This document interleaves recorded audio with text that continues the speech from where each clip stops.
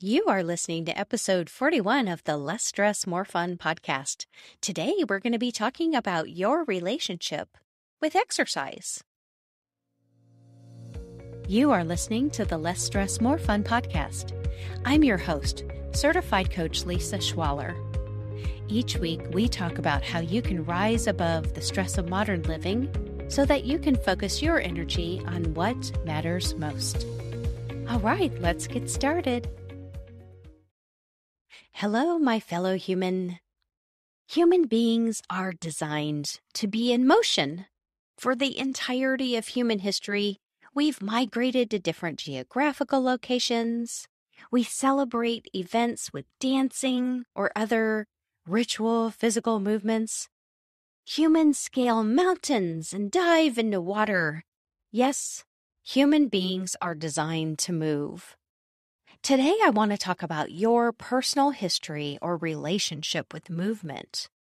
Specifically, I'll be talking about exercise, since a lot of people now need to plan movement into their lives. Human beings weren't sitting around on computers 50 or 100 years ago, much less 1,000 years ago. But here in our modern times, we often decide how and when to bring movement into our lives in order to maintain our bodies and our health. And for a lot of us, this is an area where we really struggle to create a plan and then execute on that plan. In the podcast show notes, I've included links on how exercise helps manage stress, anxiety, and depression, if you're interested.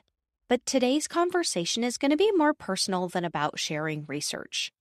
Today, I just want to explore surprising ways that exercise can help you manage stress and have more fun, how you can think about your relationship history, and then we'll set a vision for your future relationship with exercise or movement. There are a lot of physiological reasons that exercise and movement benefit our bodies. It helps regulate our hormones, it keeps our organs in peak shape, and our muscles love to move. I mean, we know all of those facts, most of us. But what's surprising is that there are ways that exercise helps you manage stress that are beyond the physiological. Let's take one example. The most consistent objection I hear about exercise is people saying, I just don't have time for it. And the flip side to that, when you turn that upside down, when you do schedule and complete your exercise, you've made time for yourself, which is a powerful, powerful way to give yourself more control over your life and your destiny. I would even say that controlling your controllables is a total stress-busting move. When I look over my adult life, there have been times where I've been more consistent than others, but I would say that nowadays I really have my exercise habit dialed in, and it's not because of planning or finding exercise that works. It's more because of the mindset approach that I've taken to it. As I've developed the habit that's been very consistent for me in the last few years, a lot of it rests on this fundamental decision. I'm the most important person in my life. I mean, without me, I don't have a life, right? And I decided it's not selfish or wrong to give the most important person, in fact, the person that's the my in my life, 20 to 30 minutes a day for physical maintenance. I just decided. And for me, that meant really committing. And part of that decision was deciding that I didn't care if I did my exercise at 4 a.m. or 1 a.m, that if it was on the calendar for that day, it would happen that day, no matter what. I treat that appointment with myself like I'm meeting the most important person of my entire life, because I am. I mean, think about someone you really admire, someone that you would absolutely clear your calendar for. That person should always be you. This is about our relationship with exercise and our history with exercise. I am excited to meet the version of me who will be there in 1 year in my future or 5 years if I'm gifted with a life that long or longer.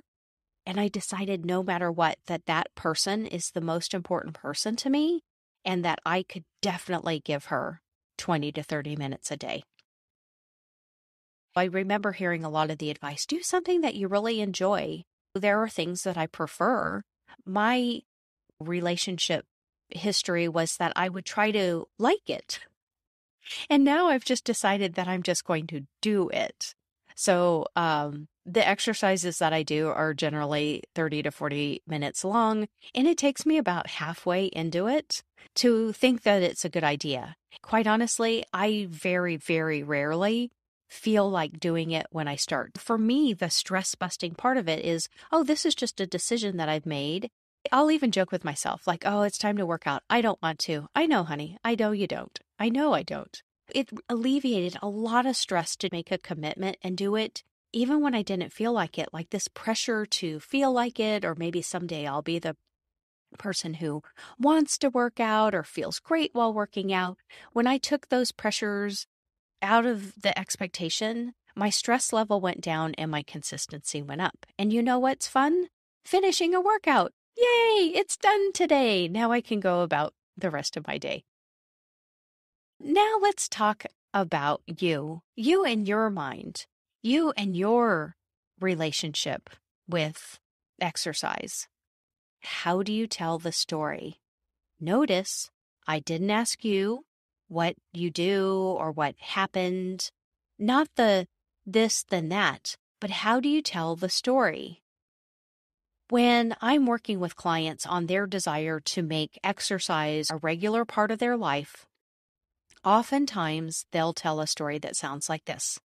Oh, I always sabotage myself and it's hard and, I'm busy and I was doing this 5 a.m. boot camp for a while, but then it got cold and I fell off the wagon and, it was so much easier when I was younger, et cetera, et cetera, et cetera. I always chuckle at that because exercise or any habit you do to maintain your life and build your future self, it's not a wagon ride that you're on or off. It's not a train ride with smooth, consistent rails. It's just a string of decisions. It's here we are today. What are you going to do today? And those decisions string together to form your future. Notice how you tell your story of your history with exercise and let your brain go there without filtering it or censoring. And then go back and take a look at what you wrote down. It can be so informative. The other fun way to approach your relationship with exercise is just to do like a timeline. Start back to when you were a kid, maybe as early as you can think about. Did you like to move? Were you inhibited in your body? Did you have certain things that you enjoyed doing? Quite honestly, like for me and other people who've had trauma experiences, we can have a very curious relationship with our bodies and movement. There are times I really did not want to call attention to myself. But look at your own timeline. What do you notice about how you thought and felt about movement, play, or exercise when you were 4 years old, then 8 years old, then 12 years old? Keep going all the way into the present moment. Again, it's not really putting down the facts of what happened. It's noticing how you talk about it and what feelings come up in your body when you do this exercise. What do you see about yourself when you notice how you talk about your exercise history and then your relationship with exercise in general? The reason I encourage this retrospective, it's not to dig in the past for treasure. You're not trying to find the time when it worked and then just redo that. It's to notice what your mind offers. Again, this whole podcast isn't about like just setting a plan and executing. It's about what's going on in your mindset that may affect your ability to make a decision and be consistent in living into your intention.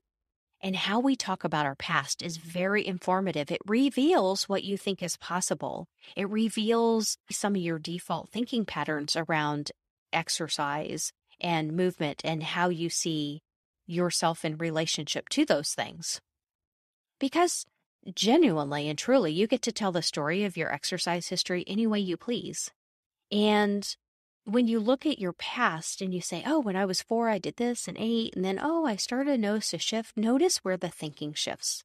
And then ask yourself, how do I want to tell the story of my relationship? You've looked at what you think about it and your past, but look ahead now to the future. That story's not yet written, and you can write any story you like. That can be so much fun without creating any pressure, without judgment or expectation, dreaming with full possibility about what's possible for you. Write down how you would like to describe your exercise relationship 3 months in the future, 1 year in the future, 10 years in the future, and beyond. There are no right or wrong answers here. You're just dreaming. This is playtime. No pressure, no expectations. Everything is possible in our imagination. Open up your heart to your desire. What is your future self's relationship with exercise? I'll share mine. I've decided that my best chance of success in this area of my life is to not make it complicated. In fact, the simpler, the better. So here's my vision. 3 months from now, I do the exercise that I planned on the calendar unless I'm too sick to get out of bed. I can allow my mind to complain, but I do the exercise at the edge of my best effort. I don't push myself.